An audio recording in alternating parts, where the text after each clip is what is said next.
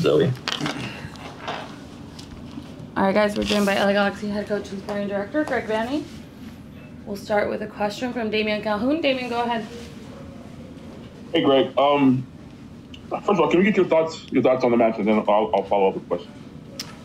Yeah, just I thought the first half, in terms of just the defensive side of things, initiating pressure on the ball, directing them to where we wanted to play, we struggled, and they had a lot of time on the ball. They were able to rotate into their 3-4-3. Guys were showing up behind guys because, again, it wasn't clear for us in terms of getting pressure on the ball, and we were in between things too often, which means a lot of work. Just trying to recover the ball. We adjusted a little bit. We adjusted midway through the first half, just trying to manage the numbers that they were eventually pushing high by asking Tyler to play a little bit more of a wing back to manage the fullback who was taking up high positions. On the first goal, he kind of loses him as the guy takes off and makes a run behind his back, and he needs to deal with that because Julian was coming inside to manage the guy that was playing in the gap. So I thought we were in the right positions. We had players to deal with the situation. We just fall asleep a little bit. They play it behind us, and then they square one across, and it's 1-0. It still wasn't as efficient, obviously, as we wanted, which required a lot of work in the humidity, and which was draining. Again, it probably took a little bit of its toll through the course of the game. We were impatient with the ball. We needed to be a little bit more patient, just move the ball quickly and establish ourselves in possession, and we were I felt like, they came pretty aggressive, and we were a little disrupted by how aggressive they were pressing us, and the ball just needed to move quicker from guy to guy, and we were a little bit slow in that way, so we never really established possession in ways we could. And when we did in the first half, we rushed attacks. We took shots from distance instead of building and allowing our team to get control of the game, forced them to have to defend a little bit, which means that some of those numbers have to come back and defend. Instead, we rushed attacks and then put ourselves right back into defensive situations again. So I thought that was the first half was just that, rinse and repeat of a lot of that. And second half, we came out and readjusted into a really clear 3-5-2, whereas the first half was kind of a modified version of it, and we came out in a really clear one. We just felt like the first thing we needed to do was be more efficient recovering the ball. It wasn't going to be any attacks until we got better defensively and clearer defensively and could recover the ball in better places and control their possessions and their attacks. I thought we did a better job of that by and large. We were able to start attacks in better positions and therefore create more good chances off of better defending. The second goal comes where we recover the ball and we need to go wide, and we try to jam it right back up the middle, and it comes right back at us. It was just way too many people in the middle of the field for us to be playing that ball through the middle of the field, and it came right back down our throats instantly. We needed to go wide, reestablish our positions because we were spread a little bit. If we would have, I think we survived the moment for sure, and game stays at 1-0.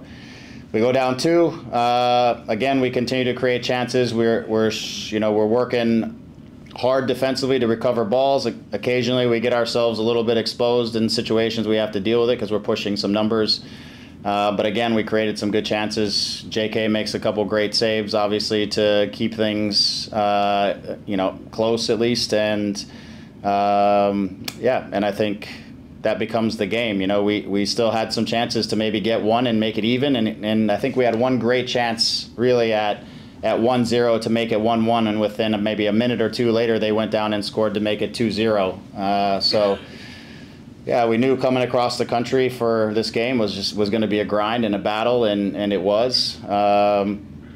We needed to be more efficient, specifically on the defending side and keeping possession. Just, again, the conditions here, even though it's April, it's still a lot more humid than we're used to, and it just is. If you're not efficient, then it wears on you. And we made some mistakes inside of that cost us, and that becomes the game. The broadcast spoke about how you guys are just too narrow in attack, I believe. Not much width. I assume you didn't get what you wanted out of Douglas and Boyd. That's why they were the first two off. Yeah, I mean, I think first of all, sometimes to get width, you've got to establish some possession, and in the first half, we worked hard as a narrow group to try to recover the ball. And then when we got it, we weren't transitioning fast enough to reestablish some width. We didn't hold the ball long enough to give ourselves a chance to kind of establish width. So, therein lies some of the challenges that existed from that standpoint when you say, or if somebody says we didn't have width, and it becomes a combination of those things. If you're defending as a narrow block because they've got 4 guys in between your lines, then you've got to be able to recover the ball and transition and get your width out to its positions and be at least secure enough to give them time to get there. And so I felt like, again, that was part of our issue and why we weren't securing the ball. Part of it is we were hesitating, I think, sometimes to play guys who might have had a little pressure on them, but we needed to use them to link up to get somewhere else where we could find some time. I thought we just hesitated at times and needed to just be sharper, give ourselves a better chance to get into good positions to advance our attacks and set up possession and try to control the game with the ball a little bit more. So yeah, it's fair enough to say. Again, just as we went to a really clear 3-5-2, it still became, we just recovered balls in better areas, and by recovering balls in better areas, we gave ourselves just a much better chance and much more efficient and a much better chance to to keep it and to try to secure some possessions and set up and play. All right, thank you. We'll go with Alex Reese. Hey, Greg. Second straight week that we see Javier and Dayon start together. Just kind of your assessment on the pairing tonight. Yeah, I mean, I think,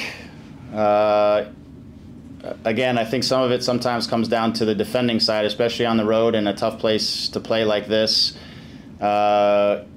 It's getting not just those 2, but the 4 guys that are kind of in the front part of the field who are managing our attacks to make sure that we get on a day like today, efficient and collective defending, that we're working and they're creating enough clarity for the guys behind to try to recover balls, to deal with situations. So, and I think those 4 guys collectively were a little disjointed on initiating pressure, on directing the game into certain areas of the field to make it clear for other guys. And so I don't think it was a matter of just the 2 of them. I just think the 4 weren't super connected and moving at the same speed and directing the game. And then again, it comes down to then we're inefficient recovering the ball, and then it makes it really difficult for forwards to be valuable when you're recovering balls deep in your half the field. Then they're playing a game of trying to sometimes manage long balls, trying to hold up things to bring the team in, try to win time, and that's a tough existence for long stretches. Second half, I thought there was some decent moments that showed a little more clarity and a little more possibility inside of it.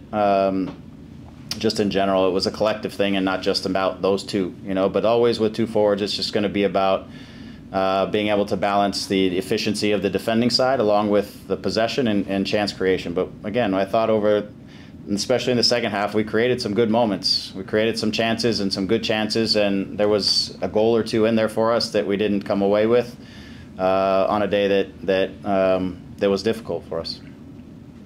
Yeah, I kind of just want to know from your perspective, what's one thing that you really want to see this team kind of be better in? I know there's been a lot of things you mentioned, but through these 9-10 games so far, there's something that kind of stands out that this team needs to improve on?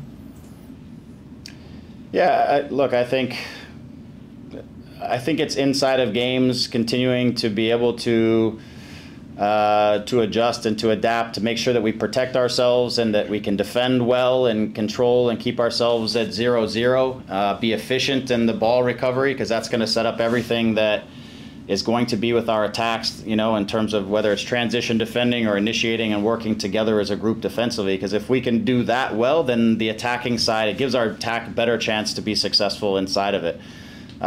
Today was a day where we weren't efficient on the defending side, and it impacted all the game, especially in the first half. The second half, it became a little bit better, for sure, and we were better than on the attacking side as well. Inside of that, though, we still make a couple decisions that we need to make better decisions. We have to be very careful forcing things down the middle. It's something that has hurt us through the course of the season because it just creates counterattacks. We've got to be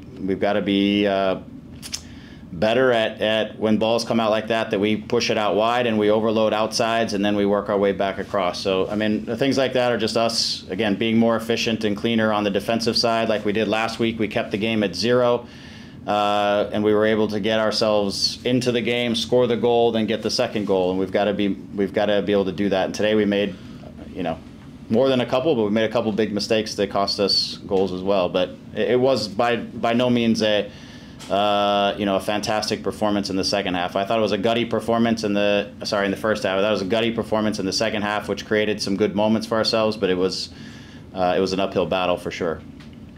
Yeah, and despite the scoreline, any positives you can take away from this game? Yeah, I mean, we'll take something out of every game. There was some good stuff when we shifted into the 3-5-2 that was valuable for us to see. The more we use that, the more comfortable we can get inside of using it. I thought there was some good chance creation inside of some of those things, some of those moments, just some good play. So there'll be little things here and there to take out of it, but it's all kind of, it's muted a little bit right now with the emotion of just, the grind and losing. And then, we'll review the video and take some things out and take some things to get better at. And we'll go with the questions here. Yeah. How are you, Coach? Mr. Staff lost 2-0 here in Orlando. But looking at the positive, you're going home and you got 2 MLS games and also a home game to host against Sounders. Do you think it's a good turnaround point to start and change how LA Galaxy is doing right now? Yeah, I hope so. It's never, we got off the momentum of winning last week on a good performance and solid, and it's not easy to come all the way across the country and play a game. We wanted to play better. We wanted to get something out of this game, but this is a tough place to play. I mean, they came off of losing at home last week. They were super motivated to try to turn their fortune around at home. We didn't manage the situation well. Now we got to go back with 3 games at home. We've got to try to build some momentum in those 3 games with our performances, with our results, and continue to try to build off of it. But it's never in this league easy to go across the country and win a game. You maybe want to come and play better and grind some things and get away with 1 and maybe 3. But this is it's a tough place and a tough team. And today they made it tough on us. So credit to them. And now we got to go home and we've got to. We've got to up our performances and we've got to get results back and get some momentum out of it. Hello, Coach. Marco Quesada from Costa Rica. So I want to ask you about Gino Bibi. So he's the new guy in the roster. So it's a long time wait for him, for you. But what do you expect about him? Yeah, questions about Gino. He's come into camp after the draft, and he's been dynamic. He's fit in well with the group. He gives us a little bit something different than what we see sometimes, which is just some sharp, quick, aggressive movements. He's working to get behind the back line, and he's been really solid for us. Even though he hasn't been able to play, and it's been a long process negotiating to get everything situated, and now he's still waiting on his visa, which hopefully will happen soon. But the kid continues to work incredibly hard and integrated in the group, and it gives us a little bit something different than we have inside of our group that can help us. So we look forward to it. Like I said, he's working his tail off, and he deserves his opportunity.